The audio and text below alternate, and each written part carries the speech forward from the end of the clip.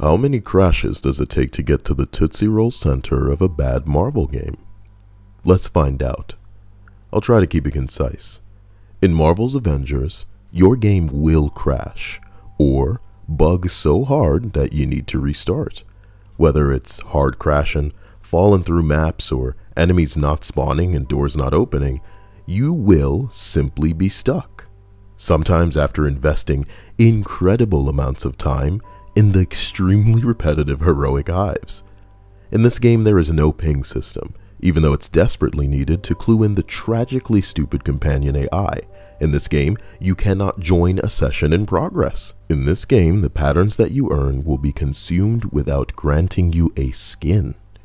Unlocked skins will also revert to being locked. Pretty wild, right? Considering this game's trying to make us pay for skins, like real world money. You get next to nothing for dismantling the game's highest level gear. You're forced through loading screens to travel to the anthill and the helicarrier, even if all you want to do is collect some faction missions for XP. Chests continue to dispense comic books well after you've collected all of them instead of converting them to credits. And at the time of this recording, there are only 2 villains to fight in what Marvel's Avengers calls its endgame. And that emphasizes the game's biggest deliberate problem, which is a lack of variety. Do you like boss battles? Do you consider this a boss battle? Honestly, I doubt you'd care if you could fight the absolute monster of a gallery that Marvel has for villains. But guess what? Actually, you can only fight 2, Taskmaster and Abomination. What? Did you think 6 launch heroes meant that you could fight at least 6 villains? Maybe Loki for Thor, something like the Mandarin for Iron Man, Competence for Miss Marvel, maybe Red Skull for Captain America, or even better, since Bucky's files have been found in the game, you could introduce Winter Soldier as a villain we have to beat some sense into before he then joins our fold. We could even keep fighting him as a villain in different missions and just say he's a clone. But nope. As it stands, at launch, there are only 2 villains in Marvel's Avengers. I bet you'd think since there's only 2 that they'd work too, but as the footage that I've showed you has made abundantly clear, whether the bosses aren't even moving, whether the bosses are trapped behind a friggin' door, the 2 bosses they put in this game don't even work. I'm getting ahead of myself. It doesn't have to be pretty, it just has to work. It doesn't have to be pretty. It just has to work. These are words uttered by an in-game character in earshot of the fabrication machine, which ironically does not work. Time and time again, like a vending machine eating your money, this machine will take your patterns that you earned from sitting through a mission and award you with nothing. And here's why this is particularly hilarious. Patterns are a mission completion reward that the fabrication machine exchanges for random skins. Skins that the game will bank on you wanting enough to actually charge you real money for, because you'll probably end up thinking that the designs in this game, the original designs, were made deliberately ugly enough to pressure you to spend. And from what I understand, even people unlocking skins by other means are seeing them revoked by bugs in the game right now. These aren't just visual bugs that'll inevitably be fixed and don't hinder gameplay. These issues are game breaking and affect all of us. We're beta testers. All the footage you're seeing has been captured by me. These glitches are so frequent that they happen to all of us. The visual soup on display at times in this game is absolutely insane. Dia and I play this and she has to stop because it would give her a headache to continue playing. And it's not just like oh, some people have this issue and some people don't. This exists in every game. The game is playing tricks to try to get away with not loading too much, and it's despicable. Lacking heroes, lacking villains, lacking locations, all because Crystal Dynamics is waiting to try to trickle in content over time. If you were to guess what locations would be featured in a Marvel game, you'd guess like New York, home of the Defenders, the Fantastic Four, I don't know, fucking Spider-Man. You'd guess Asgard, Wakanda, the Avengers Tower. If you're a comic book fan, you'd be guessing the X Mansion, the Savage Lands, Atlantis, Latveria. But because Marvel's Avengers has a teaspoon worth of the Marvel Universe in it, they're drip feeding us garbage like two hot archers coming at us, bro. Instead of time and space being bent and adventures with Doctor Strange or the Scarlet Witch, the Sanctum Sanctorum as a fucking hub, we're going to be getting back-to-back archers, bro. Two archers. So to summarize, skin patterns that get eaten by machines, you get nothing. Skins that disappear from your inventory, wildly overpriced emotes when there's no emote wheel, so you can only use one emote at a time. What year is it again? And it gets better. You cannot preview any emotes you mean to purchase with in-game credits from the vendor on the helicarrier. You can only preview it in the marketplace when buying it with real cash. It gets better. You can still get trapped in the vendor screen as it forces you to make an overpriced purchase with the credits that you've earned unless you close the application. You can't make this up. You'll probably end up thinking to yourself, they can't actually expect us to give a shit about these emotes if we can only use one at a time. What is this, created in a vacuum? It's 2020.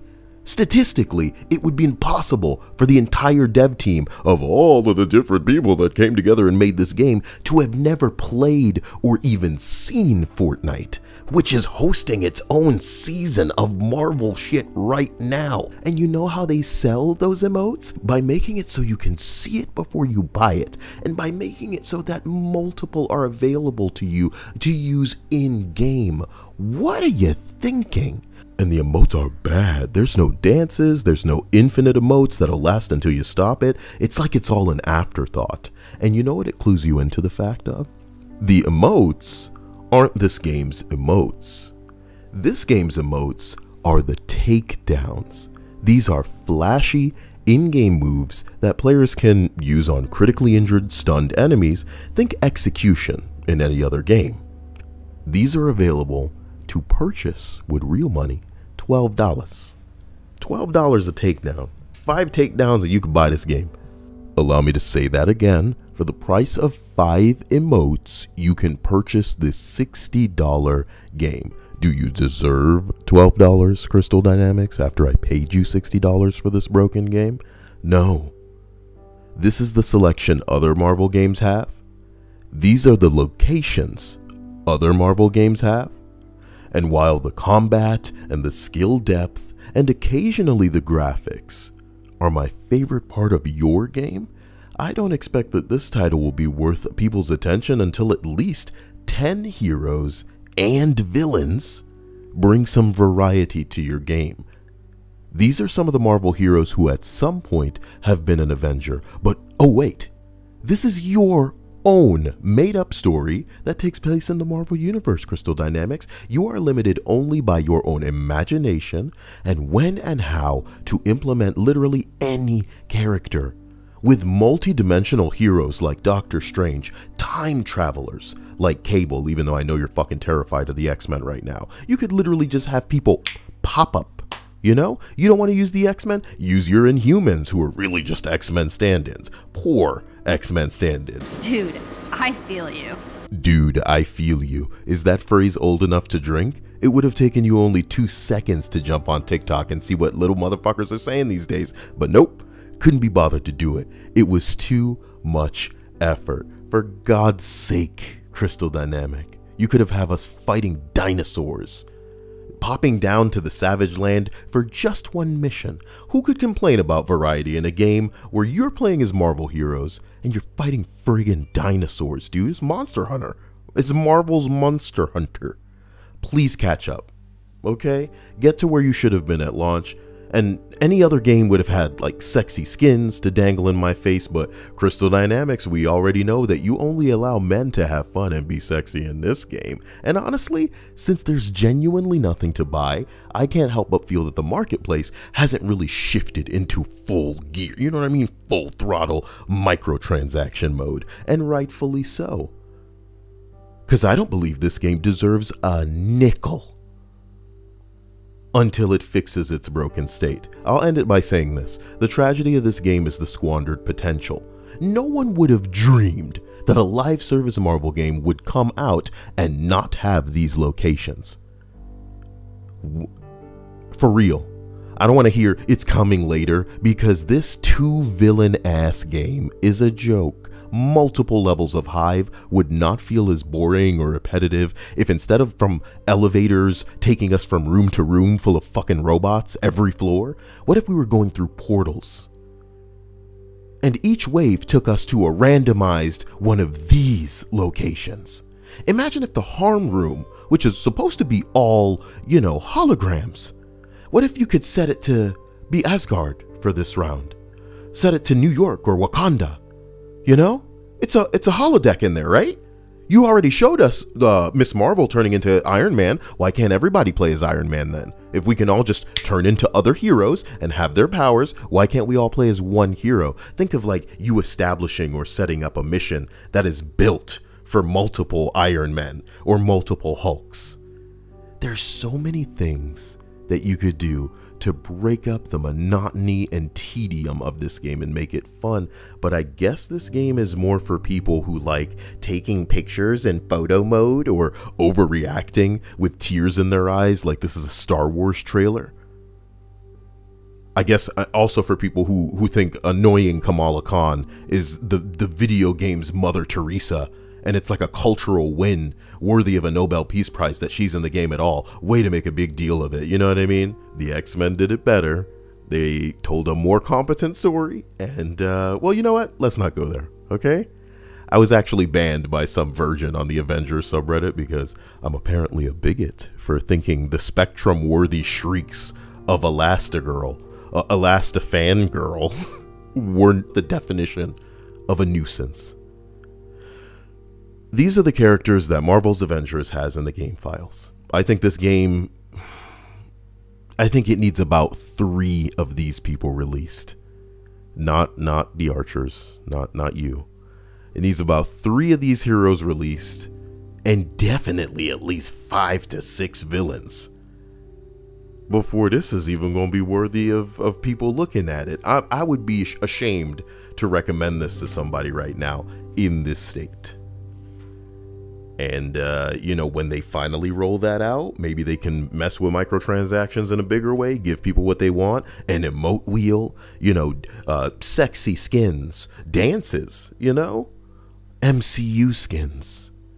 You could drop them MCU skins in a bundle and charge $50 for it the very same day. It'd be nothing but hundreds of people streaming talk about, all right, so look, man, I just got these MCU skins. Da, da, da, da. I'm gonna play it to the Marvel soundtrack from the movies. Jesus. The biggest hope that Marvel fans have for this game is probably that come next generation, Crystal Dynamics just gets up on the mic and it's just like, all right, everybody, listen, we're gonna upgrade your copies for free, but we're shutting it down on the old generation. It was never meant to play on that anyway. And then all of the problems will go away for PC and the new generation. That's the biggest hope that this games community has right now. But you know what? I feel like we about to hit Anthem Part 2. If y'all don't, boy, honestly, I think I've decided whether this ship floats or sinks. I'm gonna ride it. I'm gonna ride it with my Captain Crystal Dynamics here, man. This must be what Destiny players feel like. Jesus. Jesus. Here's hoping it's entertaining. God, this video is therapeutic. You sons of bitches.